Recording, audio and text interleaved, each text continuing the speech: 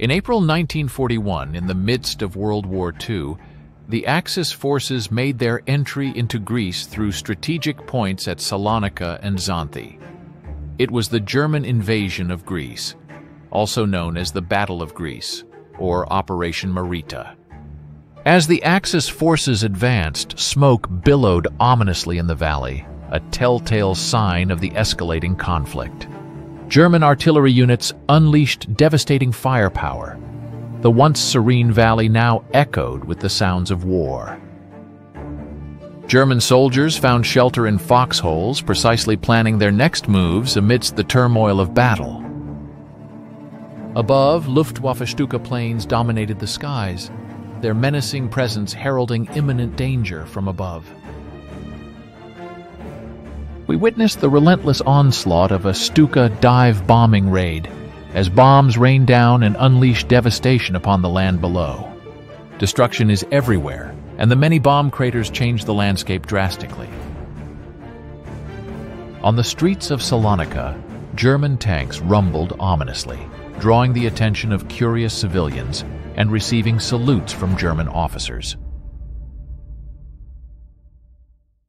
Let's fast forward to 1944, the year British forces carried out an airborne invasion of Greece.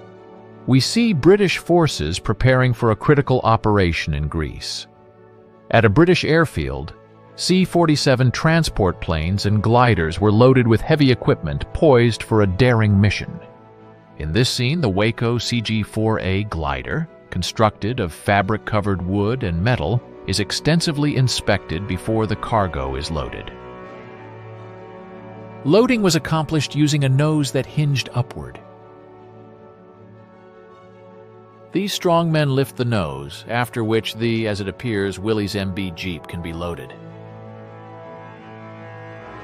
One final push and the job is done. The nose is carefully closed again.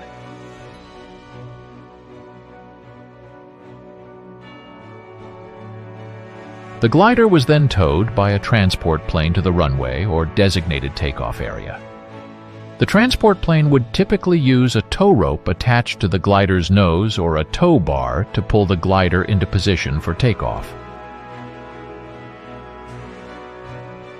Troops who were to board the glider checked their parachutes to make sure they were properly packed and in good condition. Parachutes were essential for the safety of the troops in case they needed to bail out of the glider during flight. With preparations complete, the paratroops boarded the waiting transport planes. Each soldier knew the risks involved, but remained steadfast in their commitment to the mission. Ready for takeoff.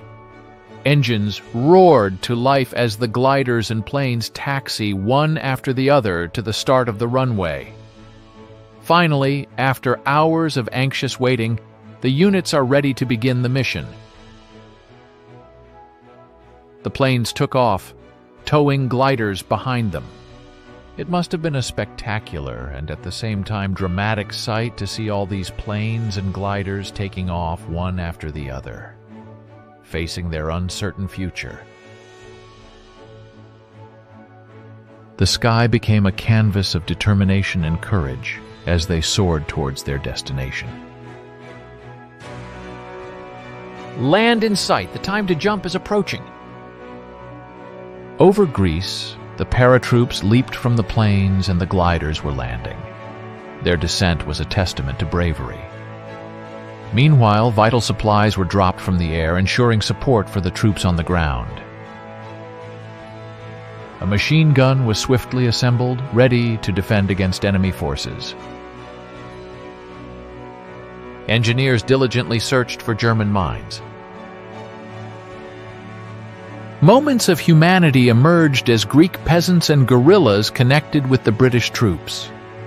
Bonds were formed, transcending language and culture in the fight against a common enemy. The troops were preparing to move further into Greece and face the enemy.